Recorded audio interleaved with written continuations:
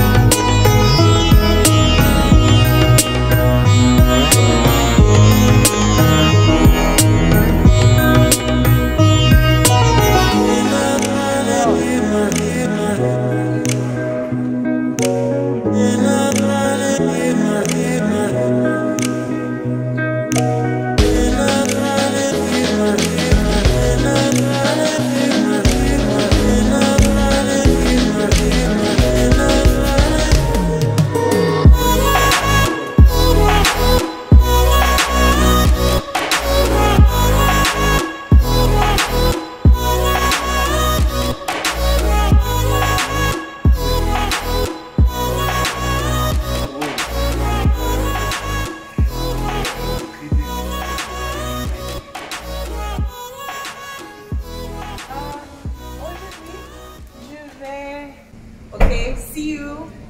Come along with me. Okay.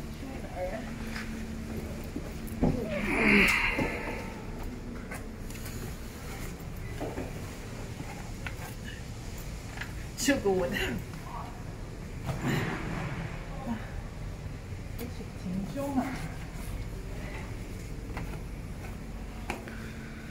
Okay, wish you have a good journey. Thank you, Lipan. Bye-bye. I will send you a message.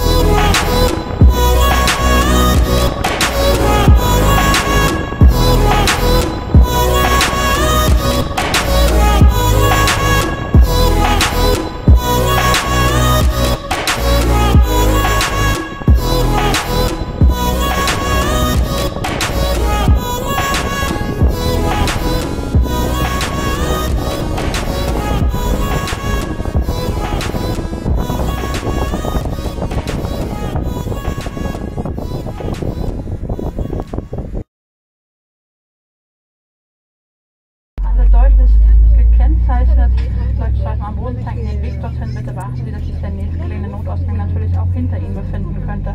Im Falle einer Evakuierung lassen Sie Ihr gesamtes Gepäck zurück. Please have a look at the information content in the seat pocket in front of you, which explains the safety instructions. In this card, you will also find the illustration for a safety position which you may have to adopt in the case of an emergency landing. So I finally made it onto the flight. Guys, you would not believe what just happened to me. I got into the airport as usual. I was in a line of maybe 100 or so passengers on their way to Frankfurt. It was a long wait, but people were very organized and just waiting, you know, in order and everything. Everything was just proceeding smoothly. Of course, because it's my first time out in 7 months, you know, I'm a bit paranoid. So every time I keep, you know, reaching for my sanitizer, just making sure that my hands are sanitized and that I'm keeping safe. I think that is normal for someone who has been locked up for so long.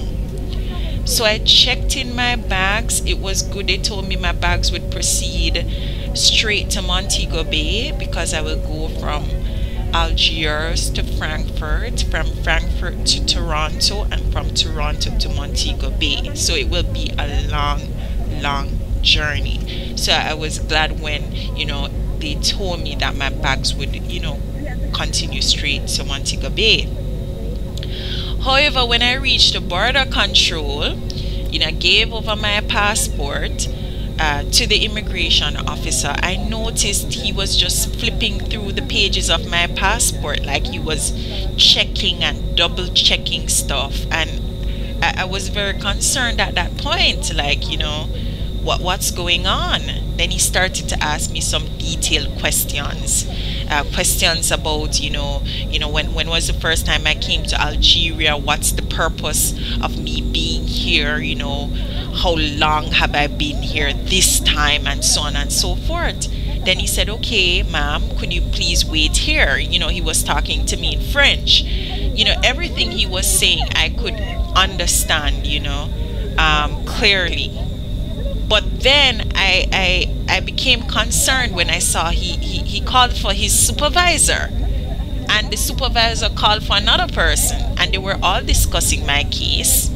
And maybe after 5 minutes or so, they called me over to ask me the same questions. Well, ma'am, what are you doing here? How long have you been here, and so on. So I asked, is there a problem? They said, no problem, no problem. But there was one man in particular, he kept saying to me, you know, don't speak to us in English, make sure you speak to us in French. Well, at that time when someone is forcing you to communicate in French, given that my French is more or less, you know, it's coming up, but at that time, you know, I was just so nervous. You know, why are they giving me these instructions? Then finally a lady came out and said, well, we're asking you all of these questions because the stamp you have in your passport is fake. I was taken aback. Fake? What do you mean fake? You know, what do you mean? I've been coming to Algeria all the time. I come through the same airport. I get my stamps in the airport. What would I be doing with a fake stamp? And why would I want to stay, like overstay my welcome when, you know, I've been trying to leave the country for so long? Yeah, literally, I was being investigated at border control for having a fake stamp. Could it get any worse? Guys, can you even begin to imagine this predicament? And on top of that, they were discussing my case up until 12:30 p.m. when my flight was to take off at 1 p.m. I started to cry. I started to beg them, please don't let this flight leave me. It's my only hope out of Algeria. Guys, I made it in the nick of time. It was 12:55 p.m. when I was running like a crazy person through the airport, When I finally got to my boarding gate to see people lined up there like the flight was late, I was just rejoicing. I was like, thank God, I'm finally getting to leave this country. God, you are mighty. He is mighty. He and He alone. Yes, guys, so this is how I'm actually on this flight. Talk about an ordeal. Talk about an adventure. This has been my life. Thank God, I'm finally on my way to Frankfurt.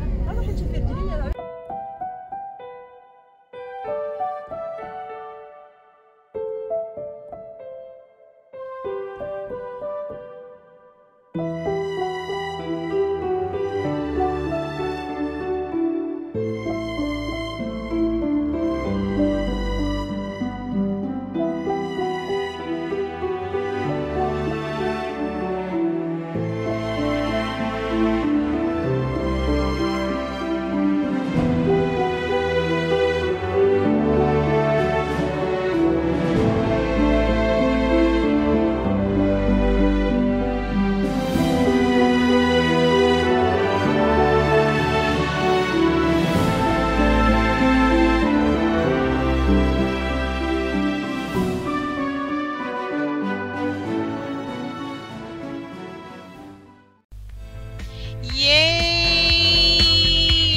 I've arrived in Germany. Oh my Lord, thank you, thank you. I'm finally here, guys. It feels so good. I'm in Germany. I'm finally out of Algeria. Oh, thank the Lord, I've made it. I've prayed for this day for so many months. Now I'm just gonna try to make it to my hotel, which is in the airport, because I can't leave the airport. I will stay here for 18 hours or so before making my way on a 10-hour flight to Canada. Guys, I'm exhausted, but I'm so grateful